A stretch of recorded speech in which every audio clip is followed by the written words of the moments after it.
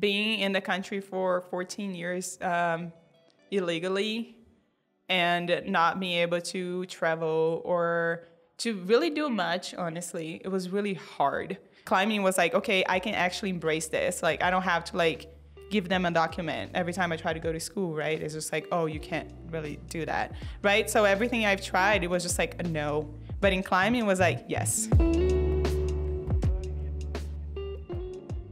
What's going on, everyone? I'm Nils and this is the Backcountry podcast, a show aimed at providing insight into the outdoor industry by interviewing people who operate within it. Today, I'm going to be talking with Maiza Lima, known for her climbing, but she is also much, much more than that. Having grown up in Brazil and moved to the US at an early age to escape poverty, I'm sure she has a super cool perspective on life, her outlook on the world, and I am stoked to catch up. Yeah.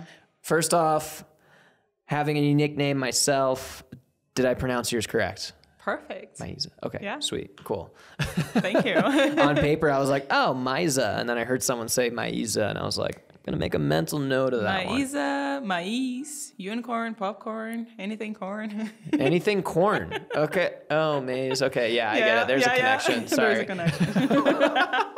You know, so I'm psyched to just like dive into a couple topics today. But first off, I was sort of scrolling through your Instagram, getting a bit of context for catching up with you today. And elephant in the room, I want to know more about this cabin and the cabin project. And if you could just give me a quick cliff notes as to what the hell's going on there, because it looks like a big project.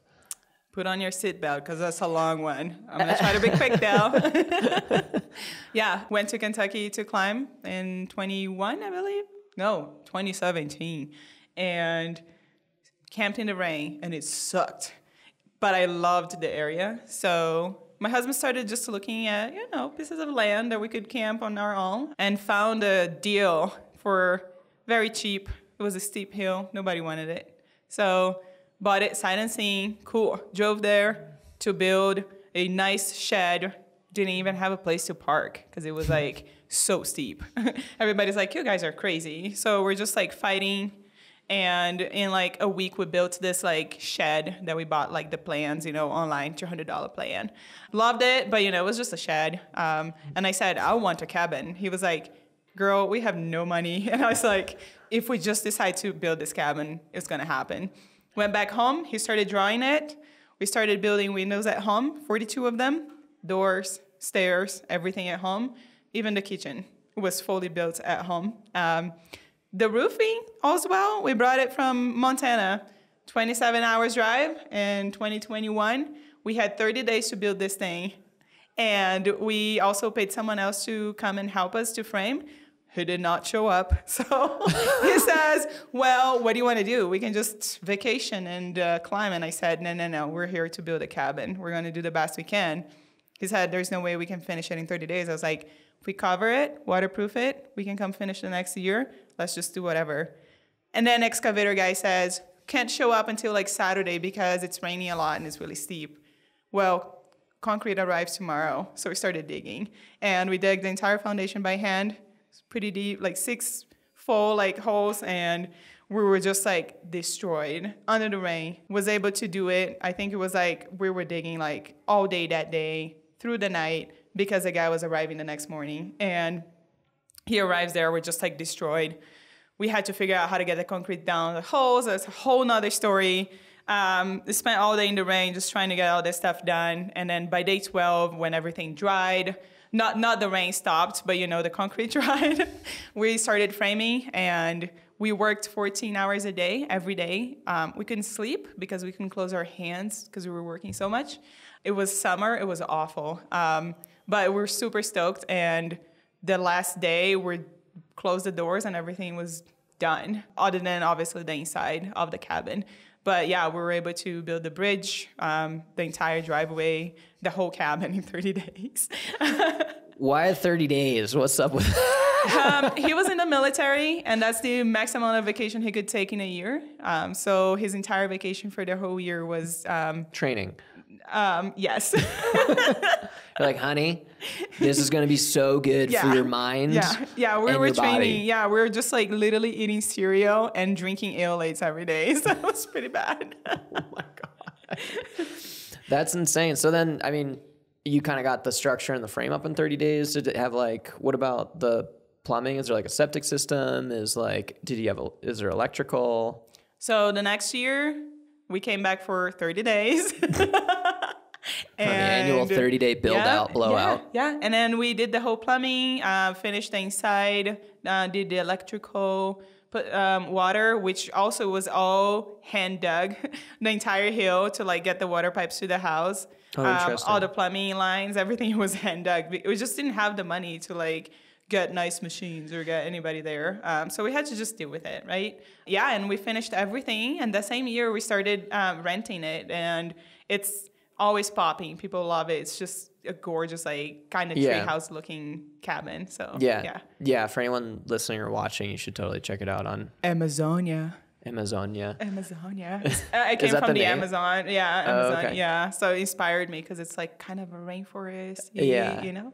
Well, that's kind of an it's sort of a good segue too, because I feel like that mindset and effort to just like put your head to the grindstone and bust down on a cabin to be like, this is what we got to do. I'm going to freaking do it. Let's bring it back maybe to your childhood and early days, because a mindset like that oftentimes I think comes from an early age and what maybe like an early life can look like. And maybe let's just like dive into what it was like growing up in Brazil, and maybe let's start out the story there. One of the reasons why Kentucky reminds me so much of the Amazon is the first year that we were there in the shed, no electricity, no running water, no flushable toilets, right? I was so used to it. Growing up in Brazil, I grew up literally in the jungle with no electricity, no running water. We had to hike to the river to do laundry. My husband likes to tell our friends that I grew up wrestling anacondas and high-fiving monkeys. And I'm like... Which is also true, sounds very good in a resume, but it's not true. But, you know, it was like I had to start working really young. I was 8 years old, and I was already like selling mangoes on the side of the highway just to like help my parents and whatever I could. By the age of 13, I already had a job at a cashier, like at a store as a cashier. And finished high school at like 15 years old, just because I'm like always so focused on what I'm doing. And like, I just feel like a big responsibility, you know, for myself and my family. But it was very difficult. I remember like days that my mom was crying because she didn't know what to feed us. And, you know, like it was rough days that I woke up and half of the wall in our house was falling off because the structure wasn't good. And you know, it was raining and we just had to put a tarp and try to fall back asleep or whatever. And I think ultimately that led my mom and I to like, you know, look for something better. And it was a big sacrifice to leave everything behind. And we thought we were just going to leave our family for a couple of years and just try to make it better for them and for ourselves and build ourselves a home or whatever and study my brothers and go back. But the reality is just very different. And we had, you know, we just kept on staying longer and longer just for many different reasons. And at some point, I just called the U.S. my home, and I just couldn't see myself going back because I didn't actually have a home there. I didn't know anything. Everything there was like kind of the past. And I didn't know how I was going to live there again. Mm-hmm. So, yeah. And then it was like fighting to stay here because when you come here the way we did, you don't know when you're going to be sent back home. Mm-hmm, and you're embarrassed to tell anyone anyway about it, right? Yeah. And so it was like a long time of just like kind of trying to stay like as hidden as you can, you know, like just put your head down and just like work. Yeah. And just hope that someday like your outcome is going to change. Yeah. Yeah.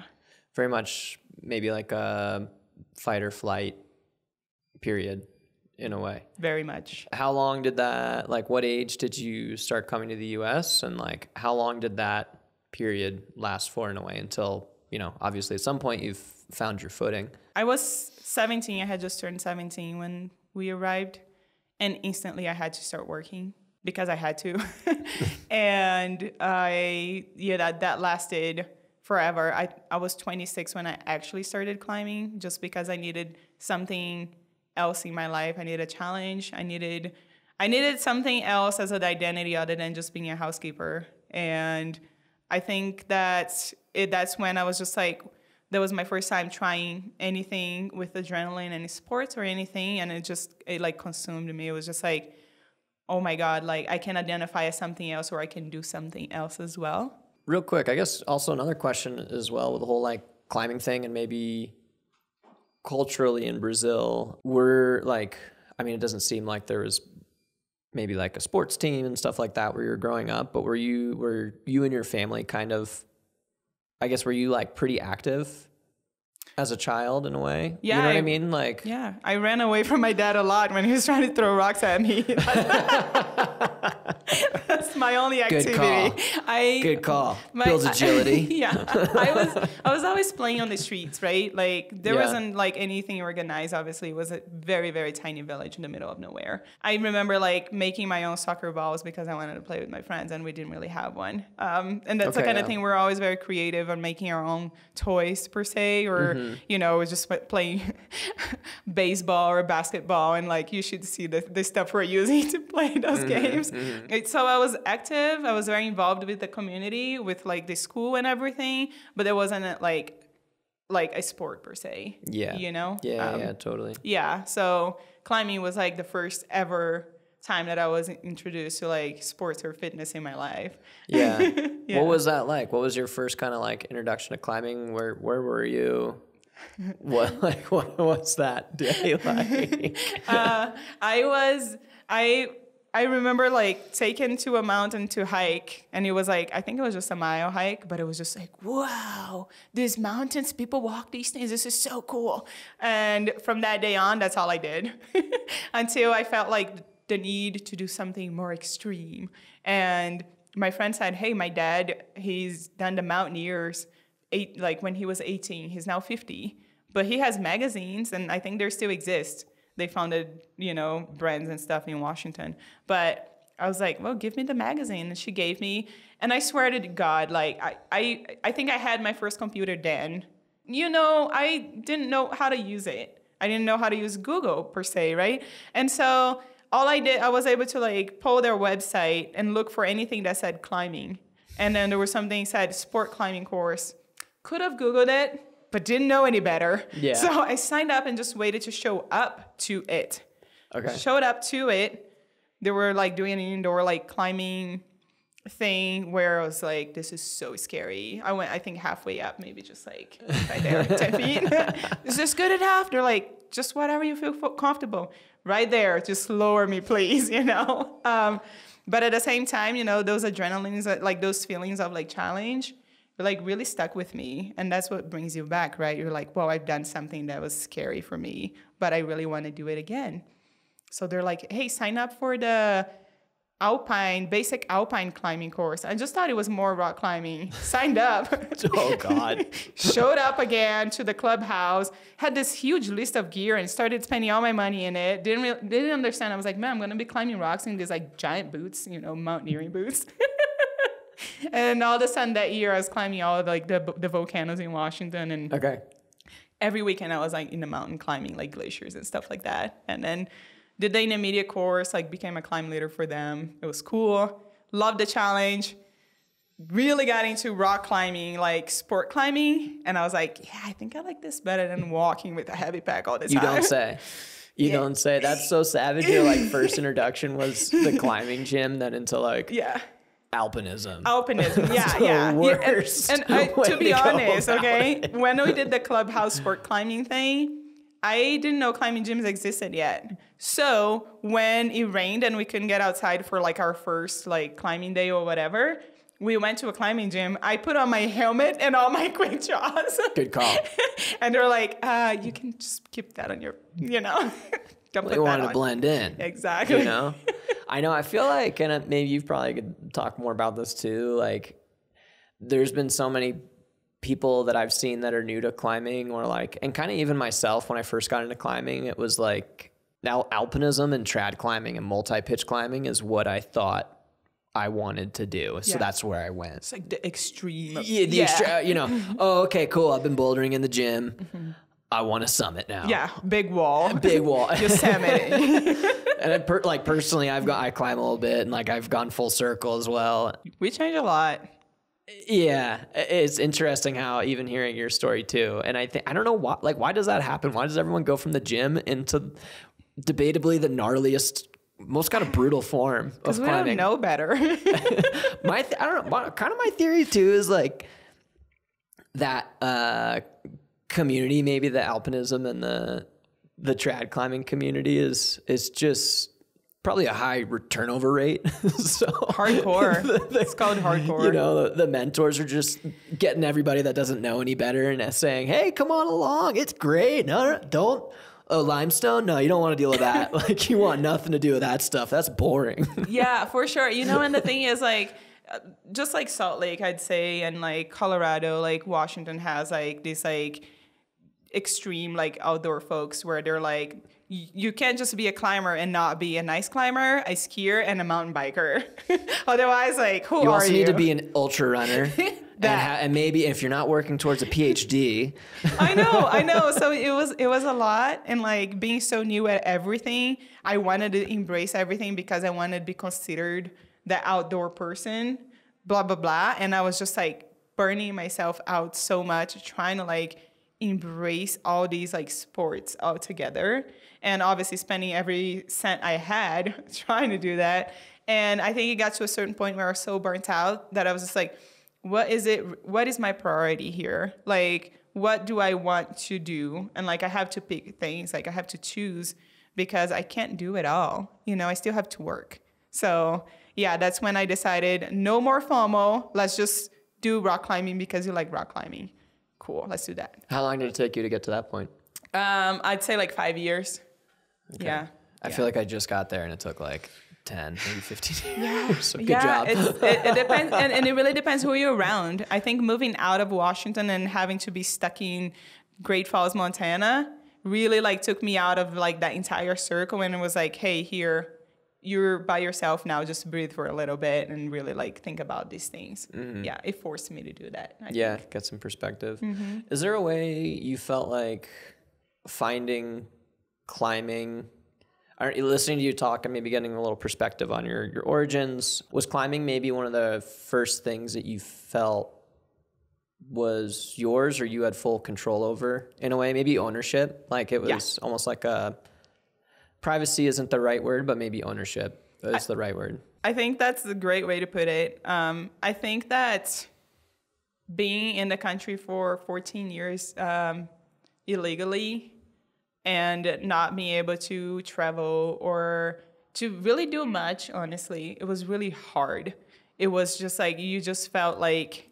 Just have that cloud over you. Yeah. Like you were just always just in fear. You couldn't really do anything. And as soon as you embrace something like climbing that has so much adrenaline and you feel like you can thrive and you can push yourself on something that's like, no matter who you are, like nothing's going to interfere with like your desire to just, keep going. Climbing was like, okay, I can actually embrace this. Like, I don't have to like give them a document every time I try to go to school, right? It's just like, oh, you can't really do that, right? So everything I've tried, it was just like a no. But in climbing, it was like, yes. Yes. We don't care who you are. Just go rock climbing. Like, it's your own thing, right? Like, you hold yourself accountable. That's it. Mm-hmm. Yeah. Mm-hmm. And then it seems that obviously things probably started clicking with climbing because that's kind of why we're here today, right? You've sort of like built a life or part of your life around this sport. And I guess maybe my first question too, kind of building off of that ownership purpose question is, do you feel like let's say the exposure to risk and your perception of risk through your early life, did that help give you a bit of confidence as far as maybe setting lofty goals or not being afraid to reach further with your climbing? I think so. I think I've always been a little bit like that. I'm like a risk taker. I really believe in just like diving into things and just seeing where you're gonna land. Yeah, you know what I mean? Because like in a certain way, I think a lot of people maybe get into climbing, and if they gain a little bit of traction, then they kind of stall out because they're afraid that ego or perception or their physical ability is going to hold them back. Like, oh, I don't want to set the goal to climb that hard because what if I fail? You know? Yeah, and that's the thing. Like, I've never really set that many goals. Like, I sucked so much when I started climbing that I was just like, man, if I could ever climb a 510 outside, I'm gonna be the happiest person in the world. I'm never gonna climb anything else. Because it didn't seem feasible ever for like a year or more, just being in the gym all the time, and it just never clicked. So like, I wasn't doing it like in the pursuit of anything. I was doing it because I could hang out with my friends, because I could feel strong. But obviously there's the desire to push yourself, right? Yeah. And I think, and that's what gets you back over and over and over again. But climbing, you're never satisfied. So then you push yourself to the next level, and you're like, now I need to climb this hard, and now I need to climb this hard. So it's like that constant pushing yourself. But never in my life I thought that was going to become my world, and I was going to be able to make a living out of that. And so I think going like open-minded into it really helped for me to not just like get over myself too much. Yeah. Did you have like, I guess my first question is, did you have a turning point when you felt like it started to click, where you thought, oh, I get this now. I understand what the pieces are to go beyond. Yeah, I think there were two main like events in my climbing that really clicked for me. It was the first time that I allowed myself to do a mini project and actually take falls outside, because for the first 2 years I was terrified of leading, so I would cry and come down.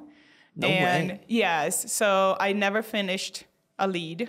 I don't think, maybe like a 5.8, I don't know. So the first thing I actually sent outside was a 5.12 because it was overhanging, and I thought it was a 10D.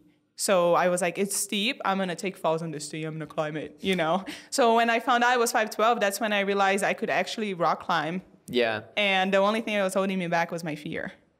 So then I put the entire next season into getting over the fear and climbing as many 5.11s as I could, because I had not climbed one like on lead. And so that's all I did. I was just like, okay, I'm going to check all these boxes and make sure that I'm solid with my head to then like pursue more. Mm-hmm. But I never had a chance to, because I never had a mentor or like an actual climbing partner to like pursue anything with me. So I was just always all over the place. And when we moved to Montana, I saw this route and it was beautiful. Didn't know what it was. It wasn't anywhere. Like Montana's not really like talking about their grades, okay, their routes. So saw it and I told my husband, I was like, that route is so cool. One day I'm gonna climb that. I don't care if it's 5.9 or if it's 5.13, I'm gonna climb it. I think 1 year later I found out it was like a 13B, whatever. And I was just like, called all these guys like that I knew kind of climbed on and off, like around like Great Falls where I had moved to. They're all like, it's too hard.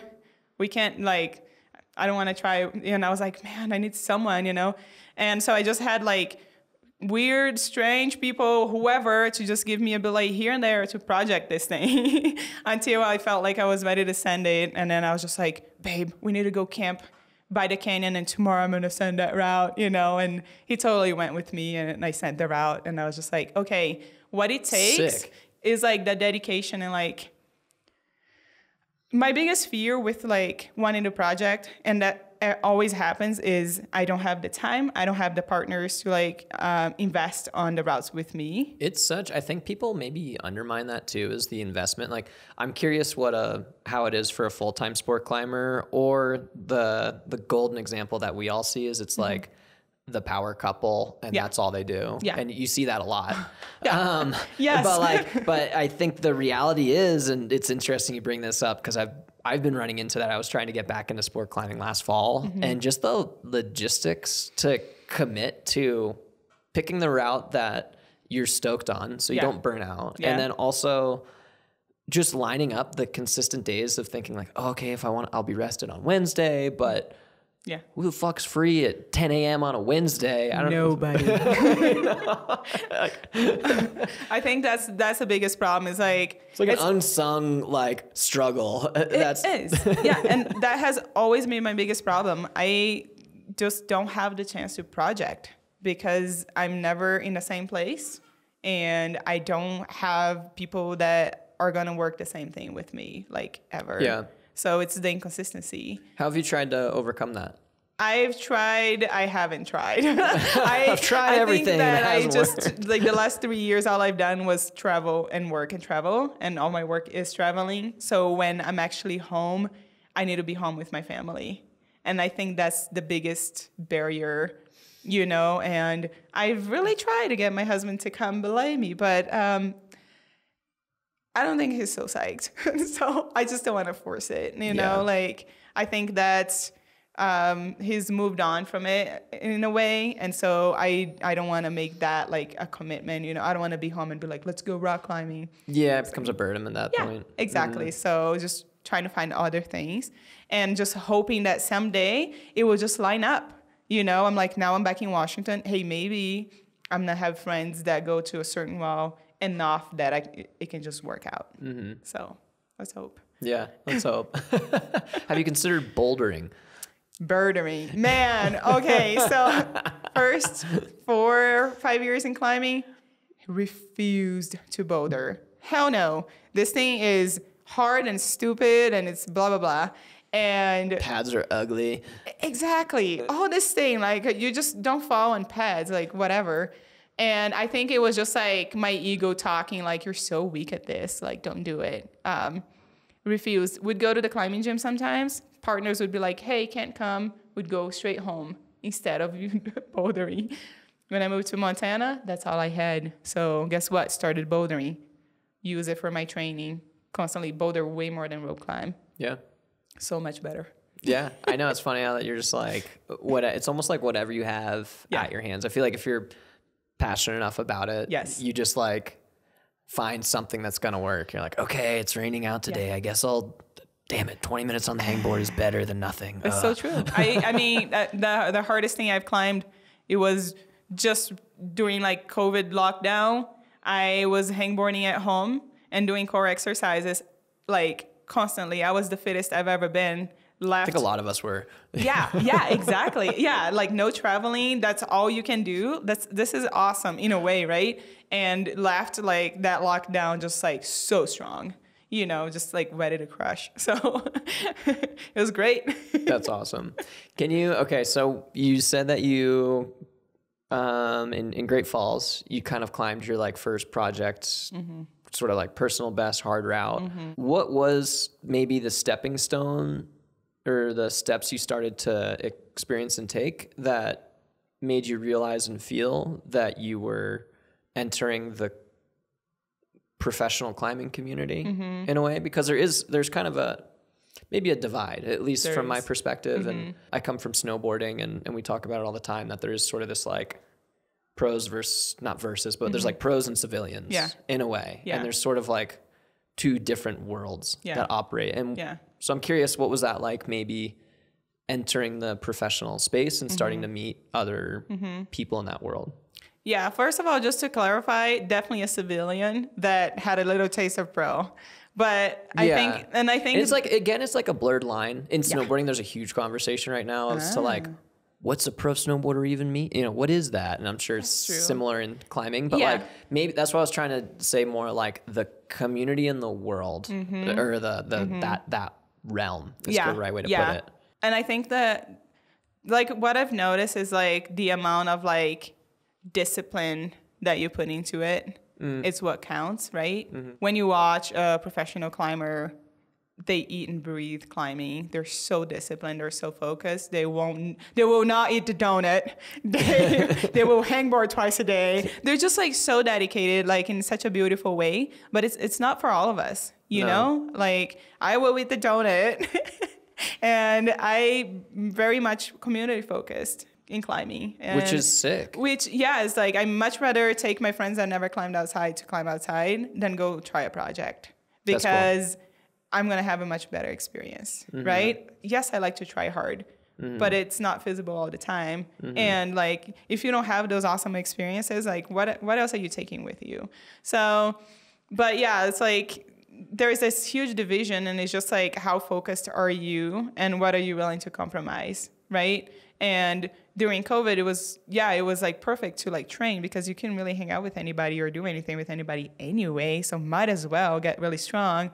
And that's when you see, right? You're eating well, you're training, you're sleeping a lot. It's like the perfect recipe versus when you can just hang out with anybody and go about doing your own shit. You end up like not really climbing the hardest, but overall just happier. Can you expand on that? Because that's also, I think, maybe an interesting space that a lot of climbers, and I think anyone that's like dedicated to a passion end up in, is that there's sort of this balancing act in a way between how hard do you want to focus on the task, the sport, whatever it is. Yeah. And like that comes at kind of a sacrifice as far as even a friend's personal life, like diet, everything, Did you kind of ever get really psyched to an extent that you just casted into the rabbit hole in that space? Oh, 1,000%. And I think that's when I started climbing. I was part of a huge community, big Brazilian community, church community. Like I was with these people 100% of the time.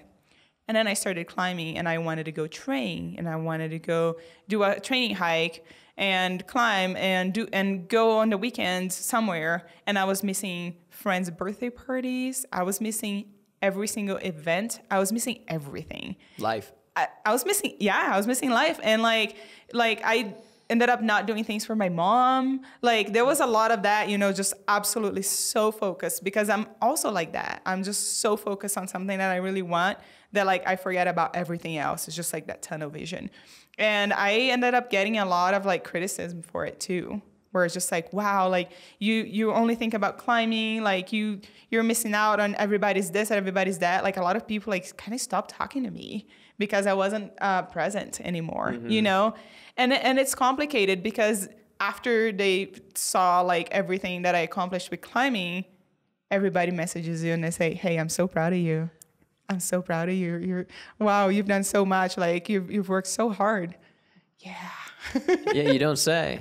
Yeah. Where's that support to begin with? I don't know. It's like I've had similar experiences with snowboarding and in the way that you're figuring out how to balance the two, balance something that requires so much time and dedication with making sure that your like personal life also doesn't fall by the wayside. And I think it's funny, but you also do see it of people that just completely go down the rabbit hole of dedicating their life to the sport, snowboarding, biking, climbing, whatever it is, even work, Yeah. And then you kind of lose sight to the big picture.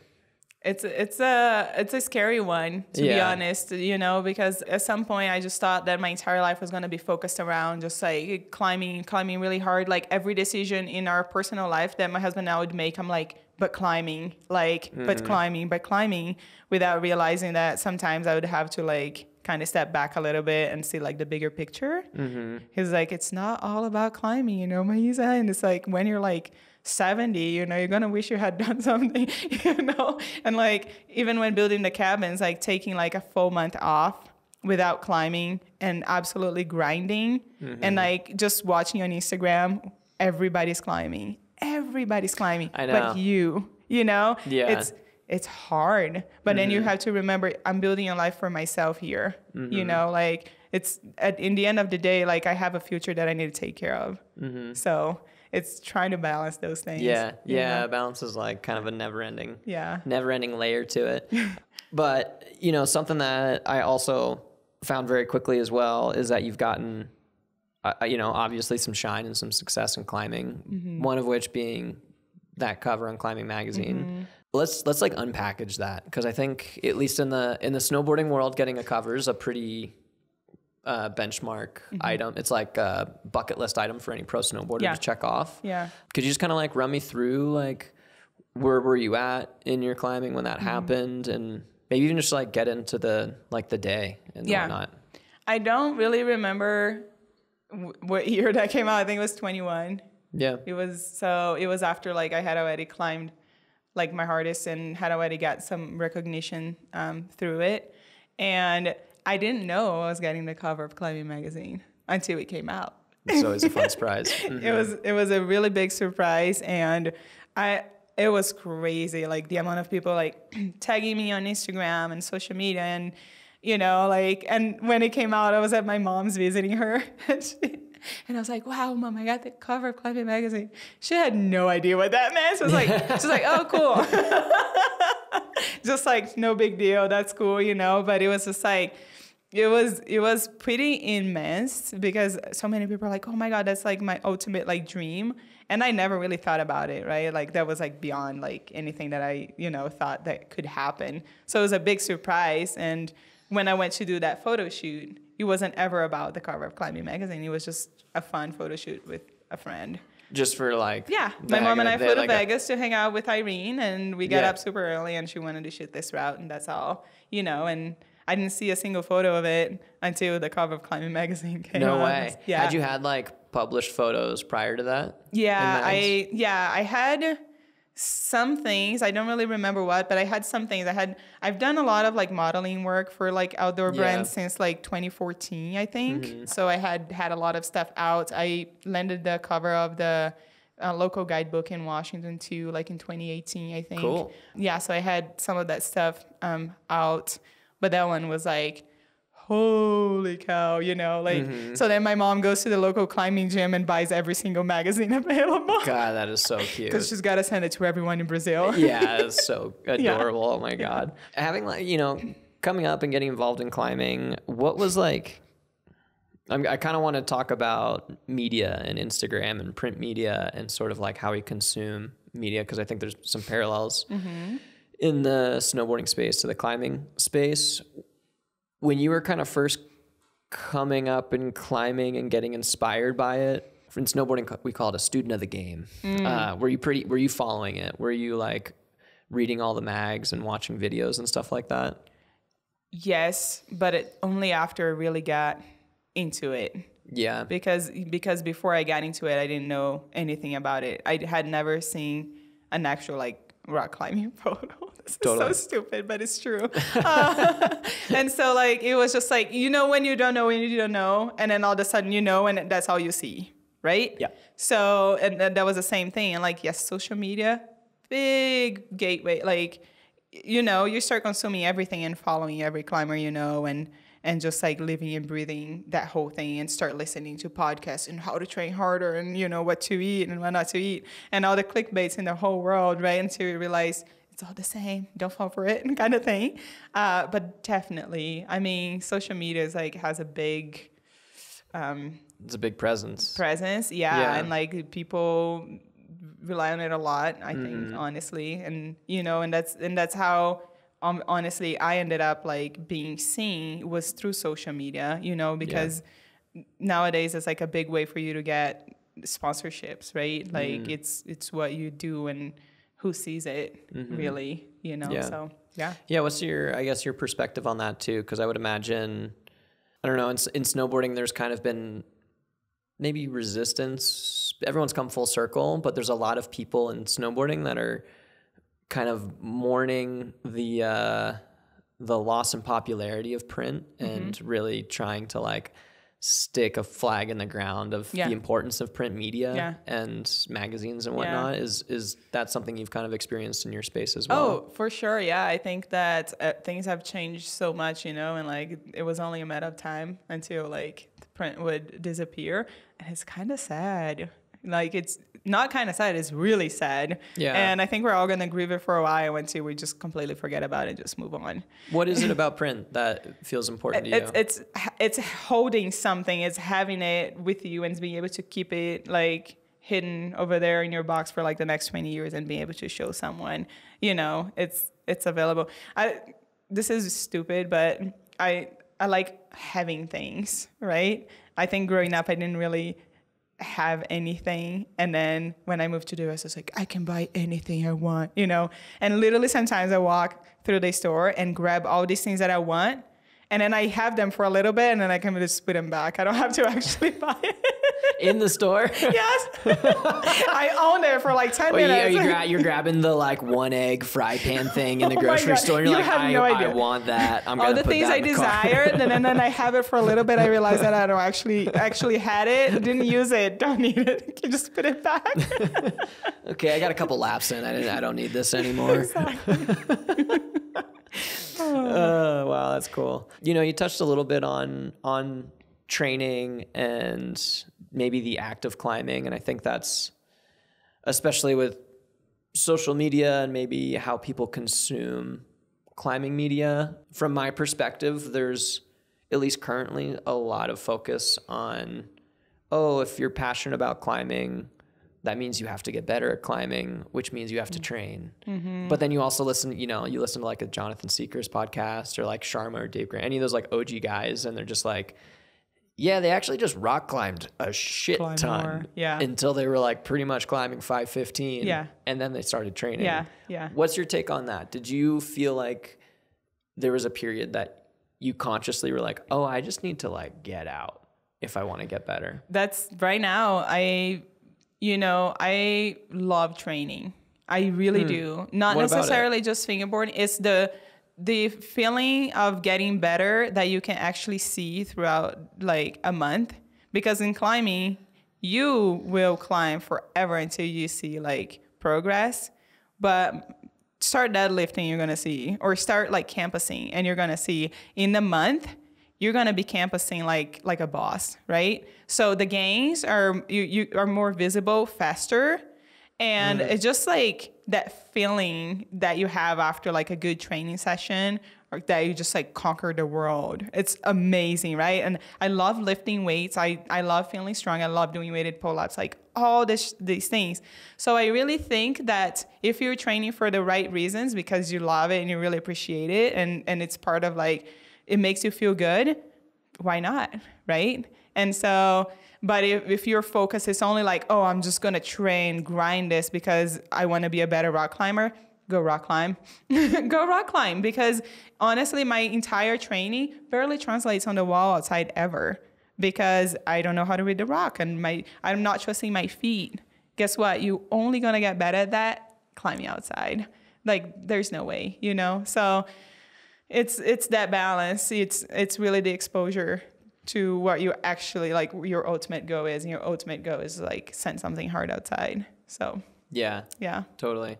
I know it's interesting. Again, it's so you can get like sucked into it so quickly, and thinking that that's kind of your like silver bullet in a way is, if I can do X amount of repeaters or something, then that will like automatically allow me to send my project, or like show up to a crag outside and climb what I want. Yeah. But in reality, it's funny comparing it into my space in snowboarding, because just recently, like snowboarders have always kind of trained, but it's like been pretty looked down upon. Like you would get made fun of if you trained and like publicly posted anything about training. Oh.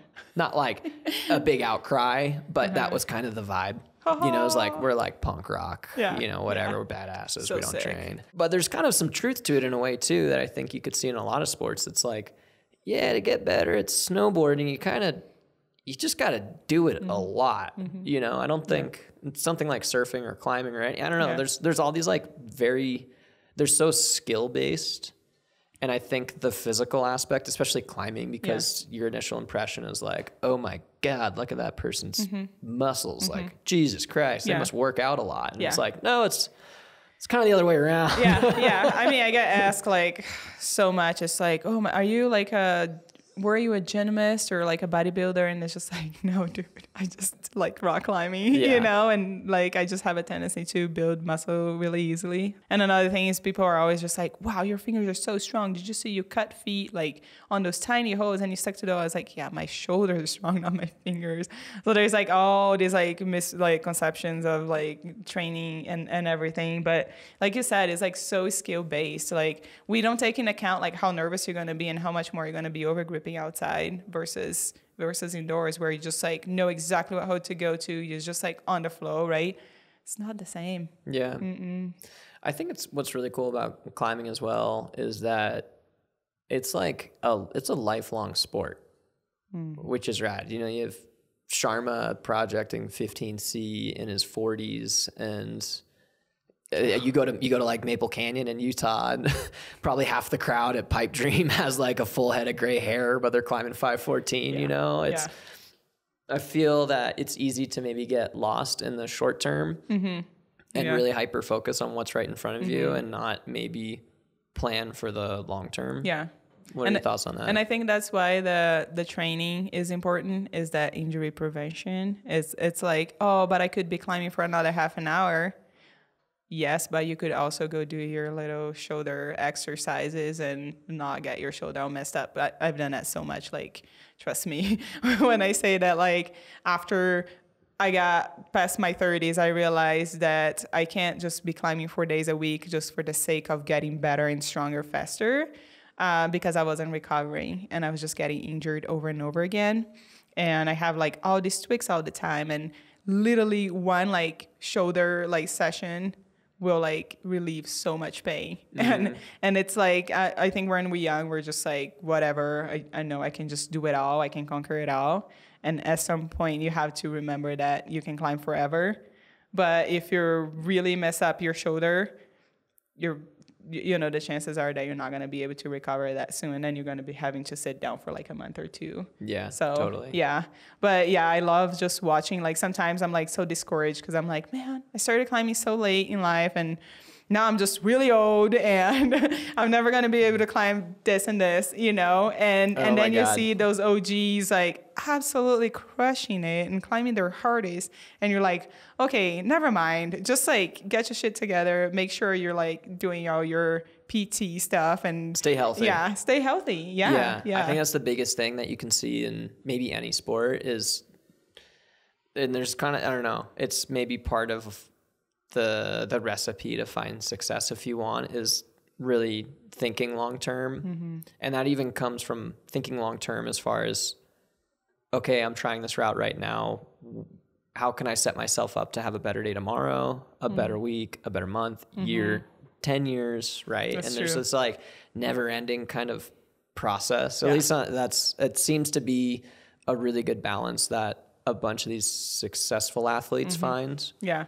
So that if you're never getting hurt, you're just slowly kind of building on blocks, or you're just at least maintaining. Yeah, that's true. You know, before you know it, you're older and you're still sending it. And you're still sending it. Yeah, no, it's super impressive. I mean, shoot, I want to be 60 and, you know, be strong as Eric Hurst and Chris so Sharma. sick. Yeah, exactly. Yeah. You know, like they're super incredible. Exactly. Give it to me. Yeah.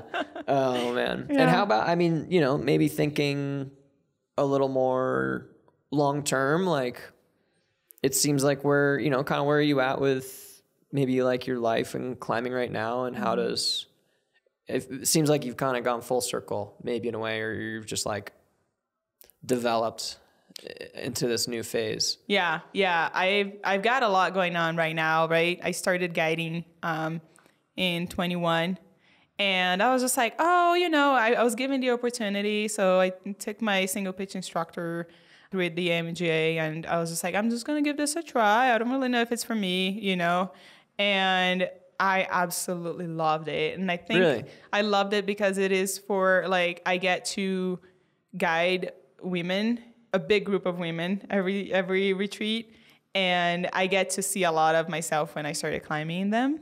And because I didn't have a mentor, I get to teach them the lessons I've learned on my own. And I got to tell them, hey, I know you're scared, but I have this and this experience, and you're going to overcome this, and the more you climb, the better it's going to be. And I got to watch these people coming in day one, super nervous about being around a bunch of people, not really knowing much, having to trust their lives in your hands, like literally, and absolutely thriving by the last day and being so comfortable on the rock. And I'm like, this is amazing. And I just took such a big passion in it that I'm just like doing it as much as I can. It has made a huge like impact on my climbing, not in a good way, just because you're dedicating a lot of your time into it, but I wouldn't have it any other way. So I love it very, very much. And I still think that if I'm organized enough, I can still do both Yeah. I just need to be a probably more prepared person. You can, it's always easier in hindsight. Yeah, exactly. You're saying retreats, so you've been doing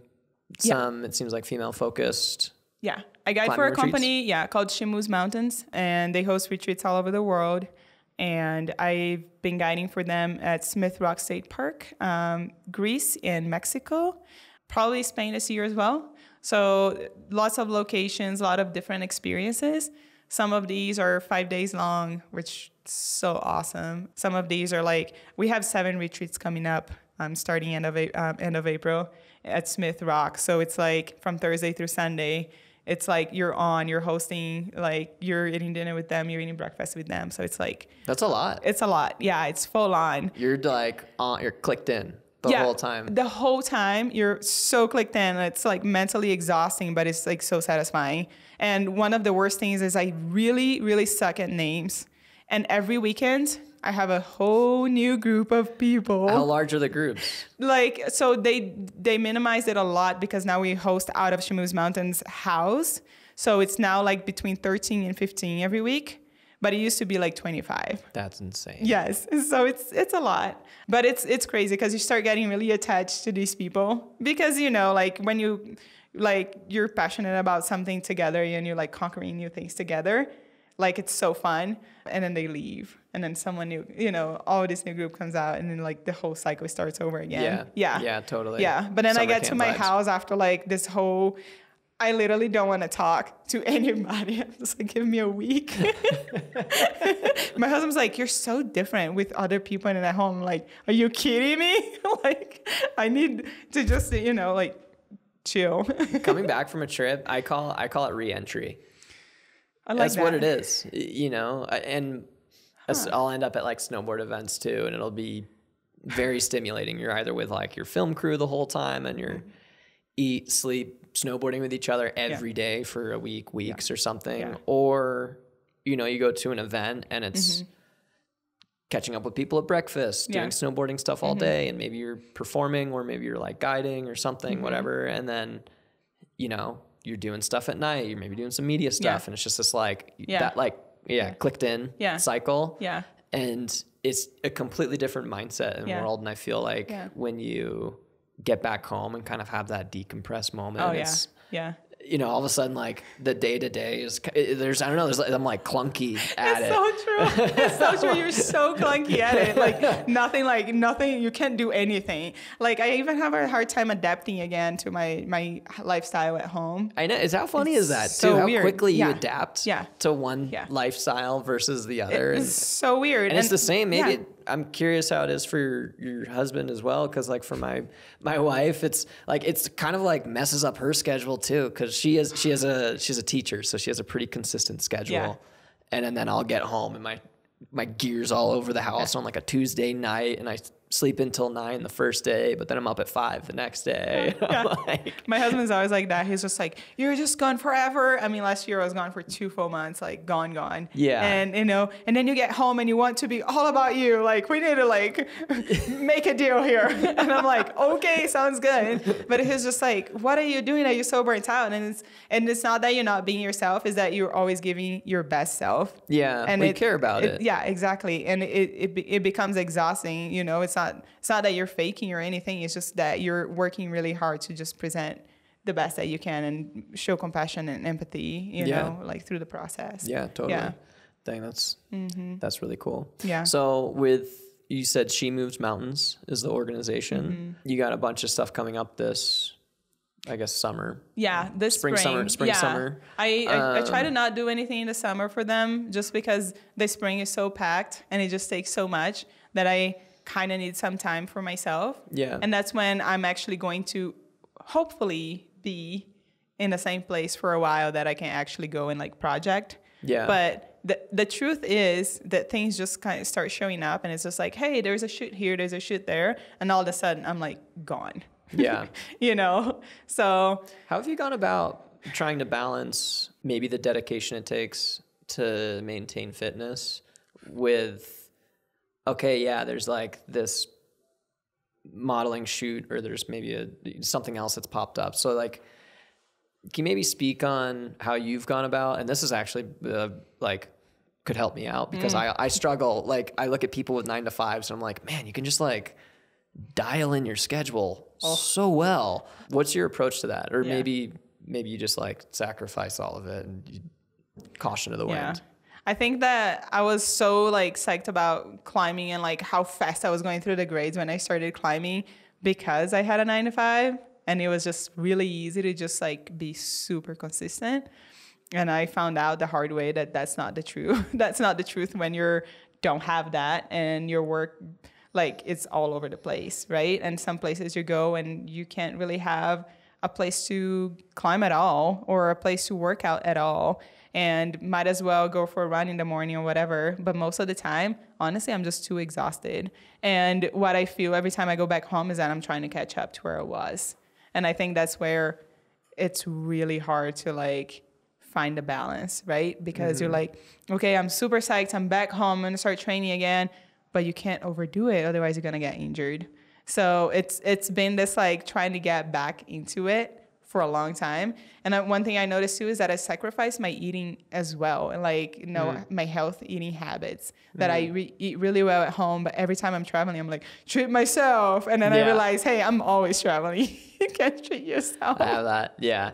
I understand that completely. Yeah. What's on your radar for this summer then? You said like, ideally you're able to like want to settle into one place. Is that like training back home or do you have a location that you want to go post up at? And we just bought a house and I think that we want to be kind of more stationed, you know, just like more family focused in a way. So I think the good thing about Washington is that there is a lot of hard stuff that I could go and tackle and a lot of people that are super psyched to do it.